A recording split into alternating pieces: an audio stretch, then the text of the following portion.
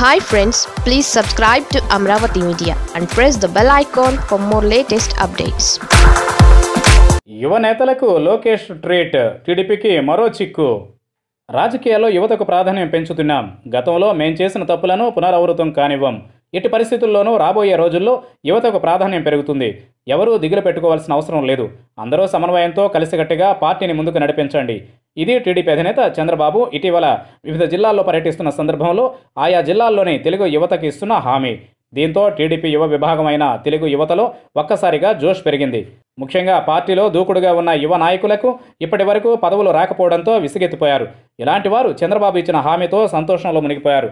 తమ ఆశలు ఫలిస్తున్నాయని, తమకు కూడా ప్రాధాన్యం ఉంటుందని ఆశలు పెట్టుకున్నారు.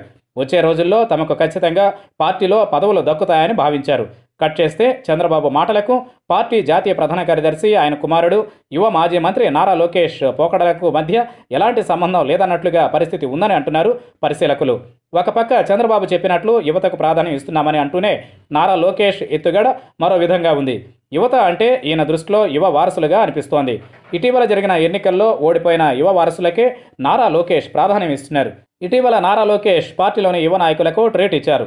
ఇంకేముంది, కొన్నేళ్లుగా పార్టీకి ఒళ్ళు దాచుకోకుండా పనిచేస్తున్నాం కాబట్టి మనకు ప్రాధాన్యం ఖాయమని అన్ని జిల్లాల్లోని నాయకులు చంకలు గుద్దుకున్నారు. తీరా ట్రీట్ ముగిసిన తర్వాత కానీ నారా లోకేష్ దృష్టిలో యువ నాయకులంటే ఎవరో వారికి తెలియలేదు. తీరా తెలిసిన తర్వాత చేసేది లేక నోరెళ్లబెట్టారు. ఇంతకీ ఏం జరిగిందంటే, నారా లోకేష్ ఇచ్చిన యువ ట్రీట్కి పార్టీలో ఉండి ఎలాంటి పదవులు ఆశించకుండా కష్టపడిన యువతకు కాకుండా రాజకీయ దిగ్గజాల కుమారులకు, కుమార్తెలకు మాత్రమే నారా లోకేష్ ప్రాధాన్యం ఇచ్చారు. వీరిలో మాజీ మంత్రి భూమా అఖిలప్రియ, దేవినేని అవినాష్, పరిటాల శ్రీరామ్, బొజ్జల సుధీర్ రెడ్డి, సిద్ధ రాఘవరావు కుమారుడు జేసీ అస్మిత్ రెడ్డి, జేసీ పవన్ రెడ్డి, ఇలా మొత్తంగా యువ వారసులకే నారా లోకేష్ ప్రాధాన్యం ఇచ్చారు. పార్టీలో వీరే కనిపించారు తప్ప ఎలాంటి వారసత్వం లేని యువత, పార్టీ కోసం ఎంతో కష్టించిన యువత ఎక్కడా కనిపించలేదు.